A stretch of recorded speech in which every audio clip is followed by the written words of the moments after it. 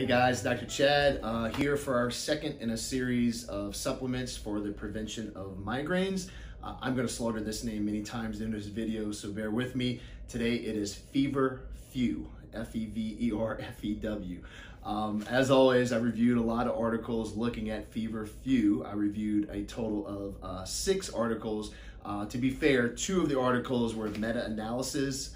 So again, a meta-analysis is looking at multiple studies and kind of pull the best from those studies. The meta-analysis went from 1966 to 2019, so we got a lot of data on FeverFew.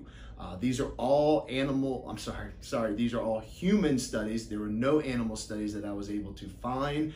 FeverFew is a plant, it is a leaf. In these studies, they use normal leaves, so basically freshly picked, and they also had dried leaves. What they talked about with these leaves, it has a very bitter taste, which is why they had to use a lot of dry products and pills. From a side effect profile, there was no long-term data. They talked about people taking this for many, many years where they did not note any side effect. They mentioned swelling of the mouth, sometimes a numb mouth, but that would go away. They also mentioned what they called a post-FeverFew syndrome. And these are people that took it for years, that stopped taking it, kind of had generalized aches and muscle cramps, but it went away within a couple of days. So this was not a permanent effect.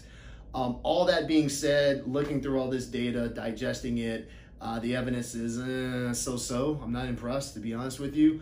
The studies were not great. There were not huge number of patients, but all that being said, even the studies that were decent, the outcomes were not really dramatic. There were some studies that showed a statistical significance of the efficacy of it, but not groundbreaking. You know, talking about a patient going from like 8 headaches a day to 7.2. I don't really know what to make of that. So again, looking at all this, I can't sit here and recommend this supplement as a prevention for migraines. If there's any of my viewers that have taken it and have good experience, please share. I have had patients in the past that have taken this and had good experience. But again, I can only base my opinions on the medical data that I was able to review. And the authors of all these studies pretty much agree with this statement that the evidence is mild, it's mixed, it's still unknown. So I really cannot sit here and recommend this as a supplement based on the data that I've looked at.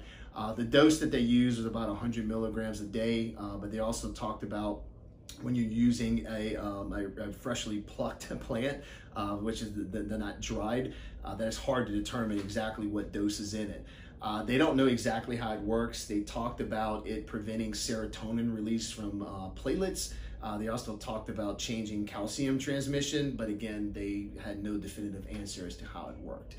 So again, summary, if you want to take FeverFew, have at it. You may get a swollen mouth or a numb mouth, but I cannot sit here and tell you that it's going to be groundbreaking for your migraines. So hope this is helpful. Again, please interact with me, share your stories of you yourself or anyone you know that's taken this, and happy to have an open dialogue if you have some information that I was not able to look at. As always, thank you all for tuning in. We're going to keep this conversation going on the migraine prevention, and we'll have a new supplement real soon. Take care, guys. Thank you.